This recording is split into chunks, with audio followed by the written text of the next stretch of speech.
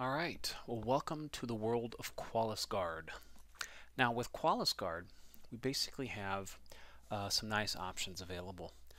You can check out their website, which is going to be qualys.com, and then from there they basically have some information regarding what they do. They have some free tools available that you can check out and so forth. Pretty neat stuff. You can again check out their website for additional things that you want to look at. Also on their training and support, you can go into their product training under online library. It is going to be in this case, a web browser based scenario, and here they give you kind of introduction to the user face, the mapping, scanning, and so forth. So you guys can check that out at your own convenience there. Again, it's qualys.com.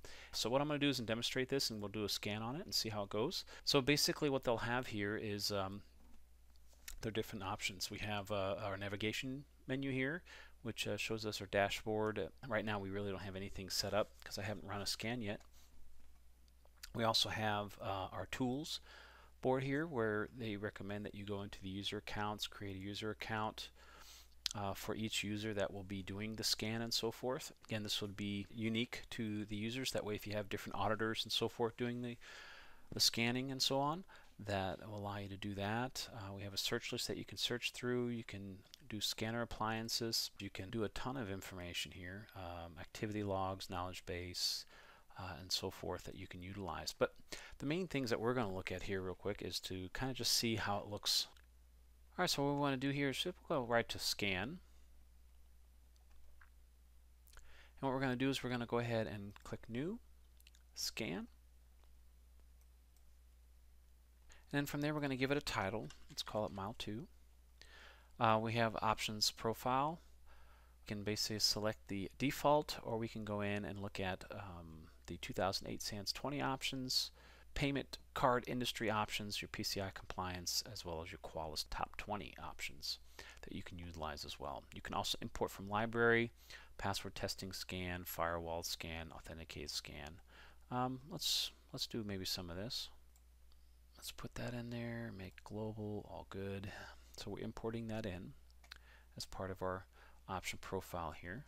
So what we're going to do here is we're going to select IP address of 206.214.216.214. And let's go ahead and click launch. All right, let's do a scan here.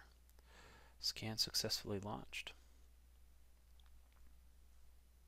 Now as we look here, you can actually see we have it running on the status. Right, you can kind of check here on some of the things. Now we can actually view what's going on here as soon as it's completed. And the status right now again is still running. So what we're going to do is, as we saw here, we're going to look at the password testing scan, right? And we want to make sure that this is running. So what we're going to do is let this run here for a few minutes and see what it comes back with.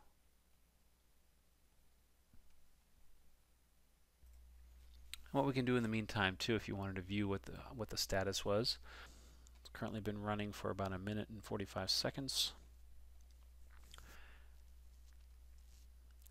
And this may take a few minutes to complete, so what we're going to do is we're going to let it run here, and then I'll come back with what we found. Alright, it looks like it finally finished, and as you can see it took 1 hour and 12 minutes and 15 seconds. And let's go ahead and view that and see what it looks like.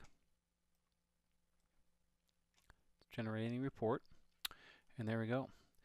Okay, so it tells us the report summary, and it tells us here what it used, how long it took, and so forth. It told us that we used the password testing scan version 1 options, and it tells us some of the potentials, the severity of those as well, different categories. As you can see here, we have 5 severity 2 levels. We have 1 on a severity 3. No other data available here, and here it gives us some additional information regarding the vulnerabilities that are there, that we have possible cross-site scripting weaknesses, SSL certificates. We also have some other potential vulnerabilities.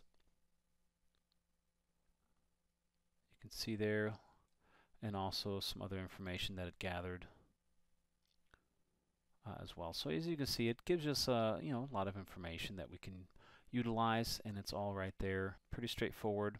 Now a nice little feature here is that we can also download the file into different formats as well. So we can here do it as a PDF file, as a HTML page, and from there we just choose what we want, click on the download, and it'll download it. These scans may take a while depending on what type of scan you're doing, so keep that in mind.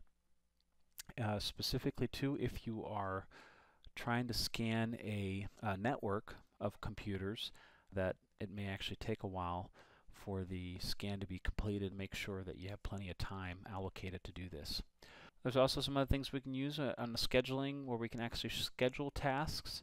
Here we can, for instance, look at the SANS Top 20 report, look at remediation, asset search as well, risk analysis. So there's definitely a lot of different things that are available within QualysGuard. Best thing to do here is to contact QualysGuard.